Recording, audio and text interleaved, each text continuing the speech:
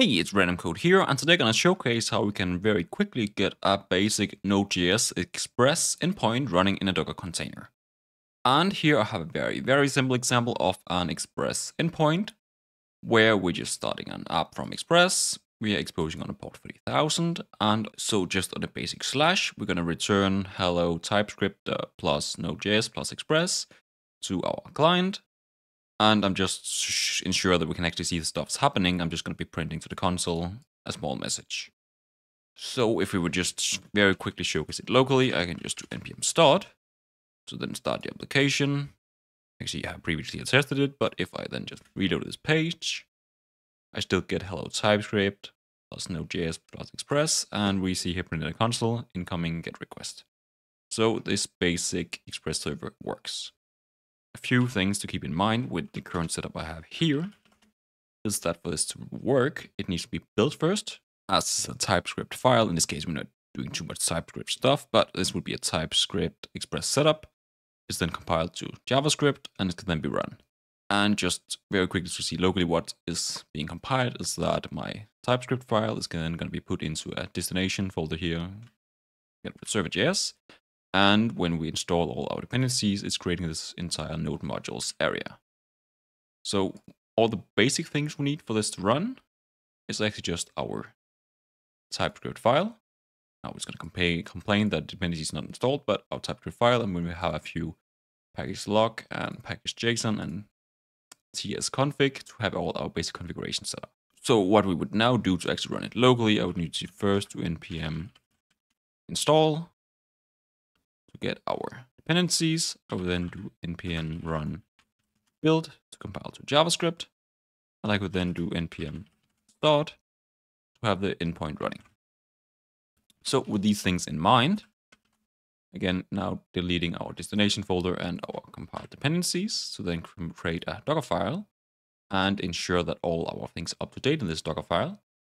I'm then running from a base node base image, allowing for the fact that we already have all our needed things for Node installed. But I'm just going to create a working directory in this let's call it user source app. We're then going to copy all our current content into this working directory. We're then, as we did locally, going to call npm install. We're then going to run npm run build. So again, remember everything before the CMD is run when we build our Docker image.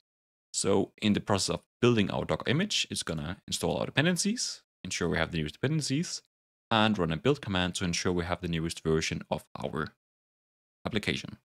We will then expose an endpoint, and it's then simply just going to start our server.js file in our dist folder using Node. So then look at Docker. If we then do Docker PS, I can see I have no running containers. And if I do Docker images, we can see I have no images. So then first build our Docker file, noting I'm already in the current position of our Docker file in this terminal. I can then simply do Docker build. I'm going to give it a name, a tag, call it node, and I'm going to be building from our current position. As I have currently been playing around with this, there's some caching in Docker, which would make it pretty fast for me, but it might take a few seconds for you guys the first time you do it. But we should then see here that I now would have, if we just give it one more second, there we go, now do Docker images. We should now see that we would have a Docker image called node. I can then do Docker run port forward port 3000 to localhost port 3000. So the container, we know that from our server.js file, we're exposing on port 3000. We're going to then port forward this to port 3000 as well locally. And I will then run our node image. Then giving it a few seconds to start, we should see that when it starts, we get this server is running on localhost 3000 like this. And again, it's going to be this exact same response. But if I then reload this page like that, we then see we have an incoming GET request. We can do it again, and we have more incoming GET requests. If we then quickly go to another terminal, we could do Docker PS to see we have this running image like this, and we can see it's port forwarding on port 3000. And I could then stop it Oh, let's just do it a bit more formally here on another terminal. I'll just then docker stop. And we see here now the container has been stopped. I think we see stop in here as well.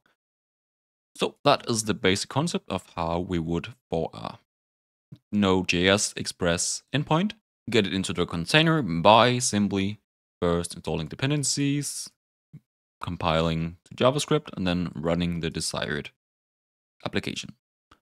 And I will leave a link in the description to a GitHub repository with this base project setup. Otherwise, if you enjoyed this quick showcase of a Node.js Express Dockerized endpoint, please leave a like and subscribe, and I wish you all a wonderful